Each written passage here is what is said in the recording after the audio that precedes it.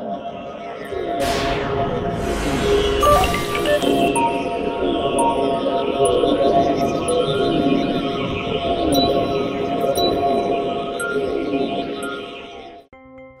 Care offers quality, affordable health coverage for children and adults of all ages and at all stages of life. Quality health coverage, it's our mission. Call 1-888-FIDELIS or visit fideliscare.org.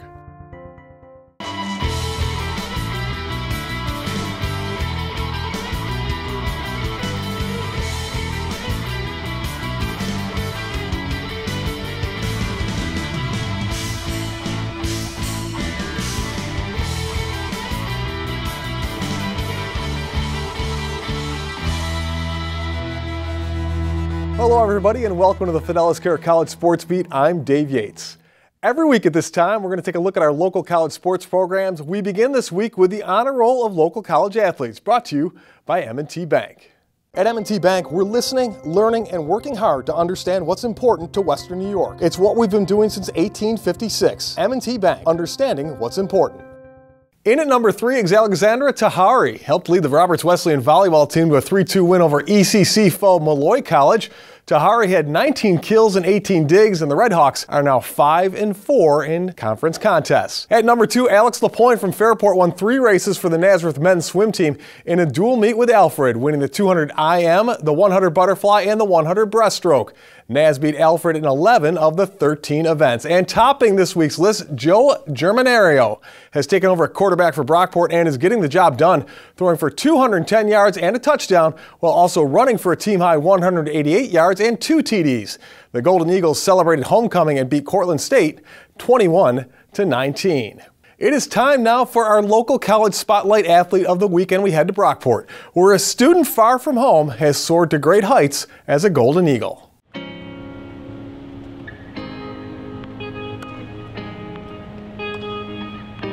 First, the good news about Brockport tennis player Sarah Mensah. She was recently named First Team All-SUNYAC. Her 16 wins in singles competition also earned her Team Rookie of the Year and MVP. Now for the bad news. As an exchange student from Germany, her study abroad program is only good for 1 semester. So Sarah's time with the Golden Eagles has come to an end, but the award she will take home with her made it a season to remember. So it's really an honor to get that appreciation, which I never really got over there. I really enjoyed this season, especially I wasn't really expecting that I'd play against so tough girls, especially those single one players. And the ITA championship was just to get experience, and I didn't know that I will make it that far. So it's actually a great season right so far. Sarah really hit her stride at the ITA Regional Championships, becoming the only unseeded player to make it to the semifinals, and in the process knocked off 4 seeded players. It was a run that even surprised her a little. Especially the first game where I was leading, I think 1 set back, I was like, okay, that's it, good experience, but something just told me you didn't just come here all the way from Europe to just got knocked out. So there was something I really enjoyed playing. It's a good feeling. You don't have any pressure. You're just experiencing everything. So that was probably the reason why I made it so far. There are some major differences between the level of play in the United States and Europe. That difference is mainly because of where they play. That we usually play in private clubs.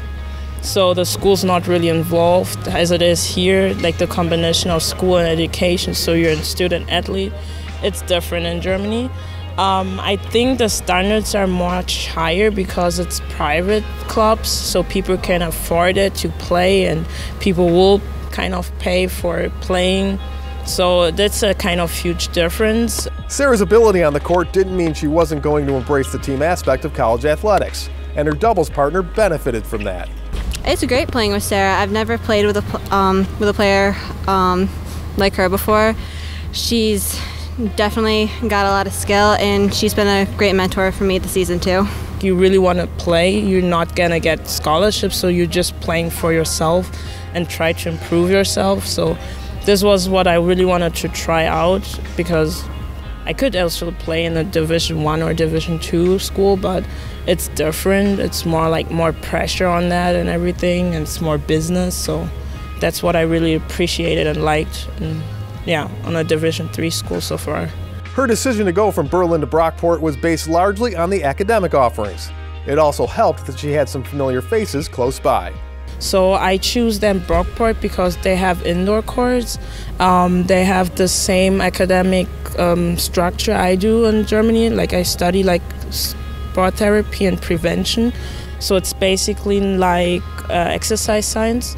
So that's really the reason why I came here, and for sure, like my parents have all of the place relatives. So my aunt lives in Toronto, and my other family lives in New York City. So it's kind of a great combination to visit them when I have like holidays.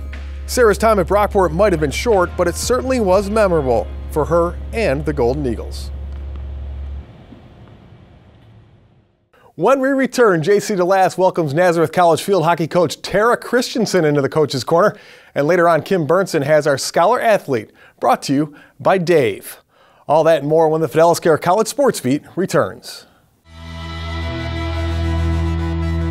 As we head to break, here's a look at the Nazareth Athletes of the Week, brought to you by Nazareth College.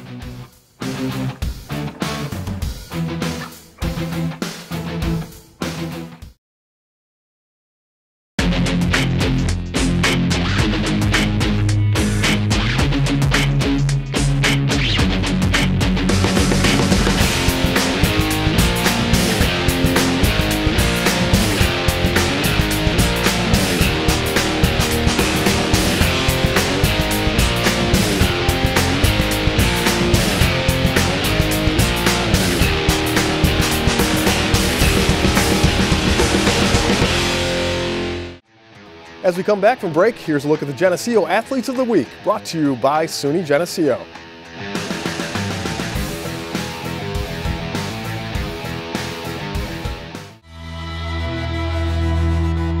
Welcome back, and thanks once again for joining us on the Fidelis Care College Sports Beat.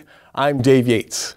Every week at this time, J.C. DeLass from WYSL Radio will help us get to know an area coach better with the Fidelis Care Coach's Corner. The Fidelis Care Coach's Corner is presented by Fidelis Care, quality health coverage. It's our mission. This is J.C. DeLass with this week's Fidelis Care Coach's Corner, and this week we're joined by Tara Christenson, the women's field hockey coach at Nazareth College. Tara, you were recently named the first full-time field hockey coach here at Nazareth, but you certainly have plenty of head coaching experience. You used to be at CUCA and also down the road at St. John Fisher. How did that experience help you in this position now? Well, the field hockey team at Nazareth College, it is, freshman class-wise, we have a big freshman class.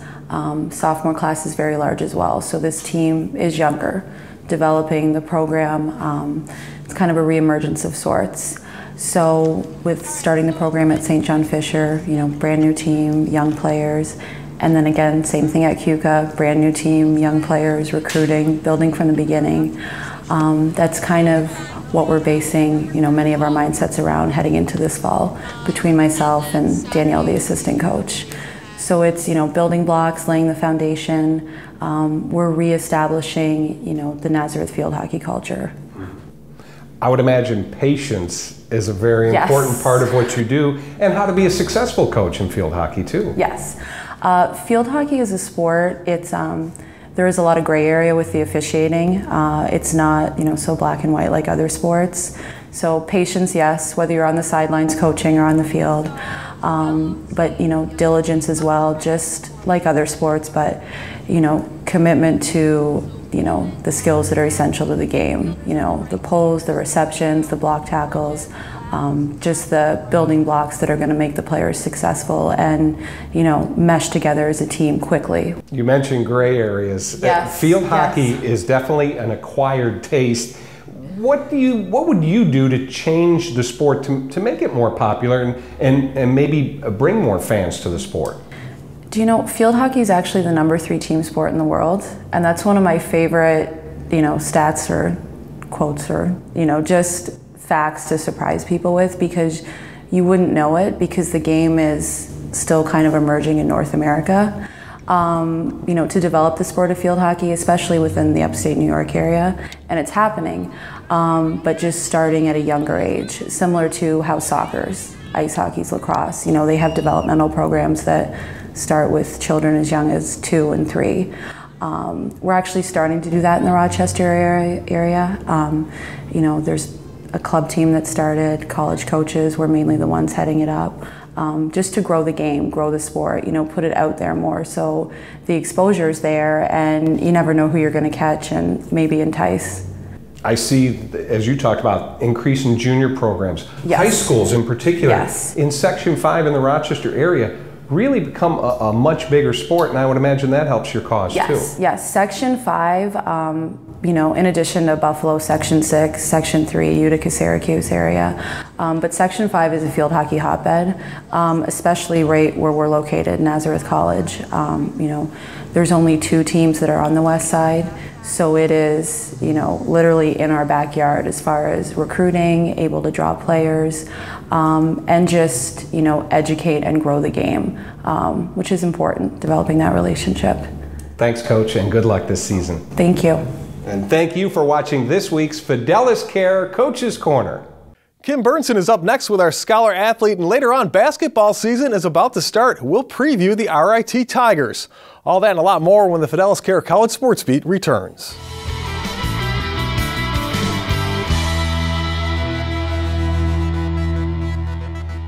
Before we go to break, here's a look at the RIT Athletes of the Week, brought to you by the Rochester Institute of Technology.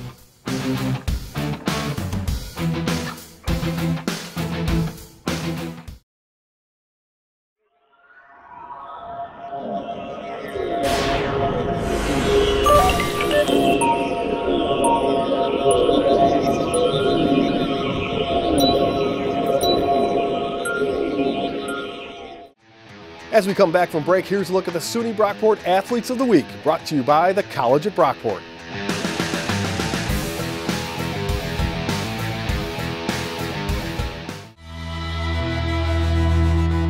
Hello everyone, and welcome back to the Fidelis Care College Sports Beat. I'm Kim Burnson. It's time now for our Scholar Athlete, brought to you by Dave, Digital Audio Visual Environments. Where can you go to get expert advice and installation on TVs, sound systems, and automation for your home, car, or business? Come see Dave, Digital Audio Visual Environments. ComeSeeDave.com. This week, our Scholar Athlete is Nazareth's Kelsey Milligan, a sophomore on the Golden Flyers volleyball team.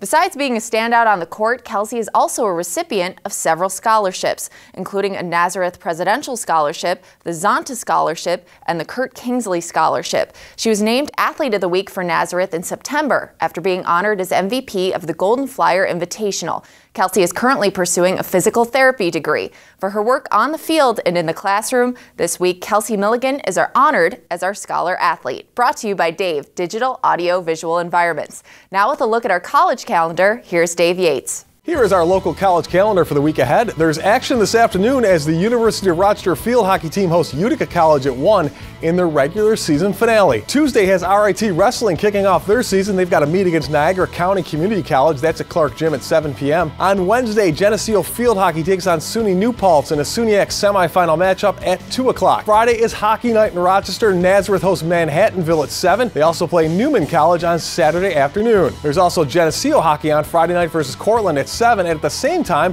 Brockport hockey is home against Oswego. Saturday, St. John Fisher football takes on Hartwick College at 1 p.m. And finally, on Friday and Saturday, there are a lot of tournaments to watch for. Empire 8 soccer, volleyball, and field hockey.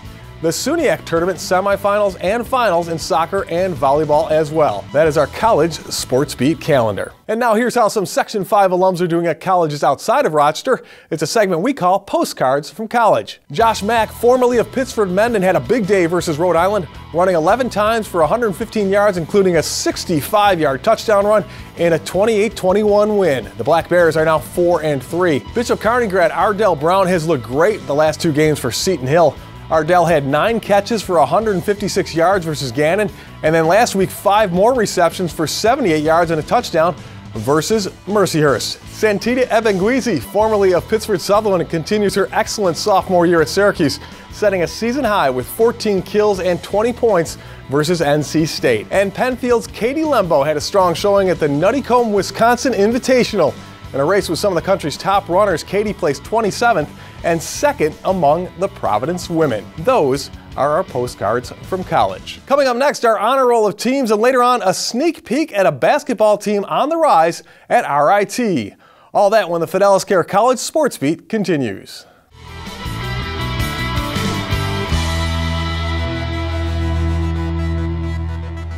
As we head to break, here's a look at the Roberts Wesleyan Athletes of the Week, brought to you by Roberts Wesleyan College.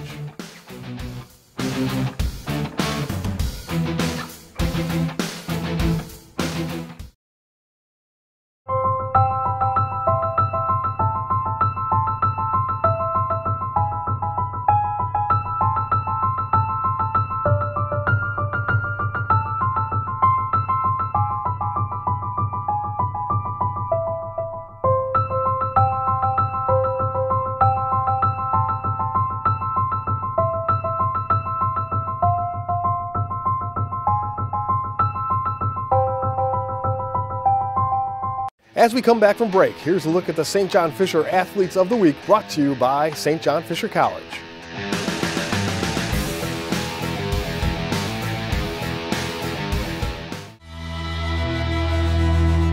Welcome back. Thanks once again for joining us on the Fidelis Care College Sports Beat. I'm Dave Yates. Here is our honor roll of local college teams. We're going to start at number 3, the Roberts Wesleyan cross country teams, men and women, for winning their 3rd straight ECC championships. Keith Pease was named Men's Cross Country Runner of the Year, and Menga Singh was named Women's Rookie Runner of the Year. At number 2, Nazareth Women's Soccer beat number 16 Carnegie Mellon 1-0 for their 8th straight win and 7th straight shutout. For goalie Braden Dobles, it was her 25th career shutout. That's a new school record. And topping the list, Geneseo Women's Soccer. The Knights beat Plattsburgh 3-0 to clinch 2nd seed in the SUNYAC tourney and a first-round bye. Geneseo is unbeaten in their last 5 games. And now it's time for our Spotlight Team of the Week. It's just the start of the basketball season, and at RIT, Hall of Fame coach Bob McVane has 13 returning players and 34 years of experience, all part of a winning formula. Here's Kim Burnson. From that. Also defending screens. We haven't really gone into that. It's a marathon, not a sprint. No one knows that better than RIT men's basketball coach Bob McVane. In his 34 seasons with the Tigers, Coach McVane has seen the game evolve in his time with the program. The road to success starts in the off-season. I think you can really get very stressed out and look too far ahead. And so as we talk about that each day, from that perspective, then they're just working to get better each day. We got them up at 7 o'clock 3 days pre-season. We have a strength trainer, and they really bought into that. And the game is changing. The game is a much more physical game, whether we're talking the pros, to Division I to Division III. And that fitness and that strength level is very paramount. Even with early wake-up times and tougher strength training, there's no problem getting players to buy in. Well, I think one of the things, we had a number of players stay up here this summer, and they really put their time in and working, especially in the weight room and getting all over. And we just really emphasize that every day, that we're trying to make it a better practice or better day than it was the day before. Well, we're a young team, so we came back with a lot of the same players, and we've all been working in the gym in the off season, and I feel like we're a lot better than we were last year. Shooting wise, we're faster, we're stronger. We got a strength and conditioning coach we've been working with, and we're a lot better than last year. We had 7 a.m. lifts, and I think that built a lot of camaraderie and group activity, and I think just being with each other and watching each other work hard just pushes each other a lot, so I think you'll see a lot of that on the floor this year. Horde, a former Liberty League Rookie of the Year, led the team in assists and scoring, averaging 21 points per game last season. He's now become a team leader in his junior year. AJ, you came into this program and got started on a pretty high level. How do you keep upping yourself every season? I think just setting my goals high. Coaches allow me to play my game within the system. And I think as each year comes, the game becomes a little bit easier. You know each other a lot better. So just constantly working on improving and fixing the little nuances in my game every year. AJ obviously has proven first team all conference, 21 a game. Mitch is one of the leading 3-point percentage scorers in the country. Do you ever feel like you're the go-to guy in clutch situations, and is there any pressure there? No pressure there, but yeah, definitely I feel like that's a role I've stepped into, and I've been able to do that with the help of my teammates and my coaching staff. So it's kind of something that I take pride in being able to help us get in good situations like that. Last season, RIT won 12 games and went 8-8 in Liberty League play. Now, with a little more experience, the Tigers are ready to set the bar higher this year.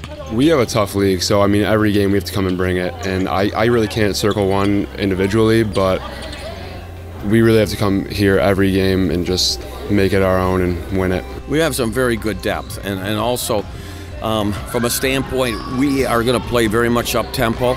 I don't want to say too much right now, but we're going to be picking up full court, and it's going to be a quicker game because we have some depth, especially with the quickness, and the game has changed from that as well. What are the expectations for this season? Win a championship.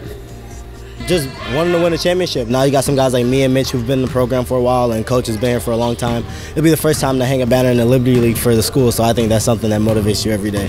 Though team leaders have high hopes for the season, Coach McVean wants them to remember this mantra. Game at a time. But this conference that we're in, especially when we get to that in January and February, it is really a conference. Last year there were 7 teams out of 9 within getting into the playoffs in the last week. So that shows you 2 years ago there were 4 of us tied for second place. So you can see it's really competitive. One of the themes that we have this year is, and I know it's a cliche, but a day at a time, whether we're going practice-wise and it's a 5-month season or whether we're going game to game. I know that guys like to talk about championships. I think those championships will come if you lead up to that with a proper preparation. I'm Kim Burnson with the Fidelis Care College Sports Beat. Gets a chance to go back at it. It's one-on-one. Rotate this way around. From the end line, you go to that line. From the end line to that line and vice versa. All right? That's all the drill is. Well, thanks everybody for watching. And a special thanks to our sponsors, including Fidelis Care, for making the College Sports Beat possible. We'll see you here next week.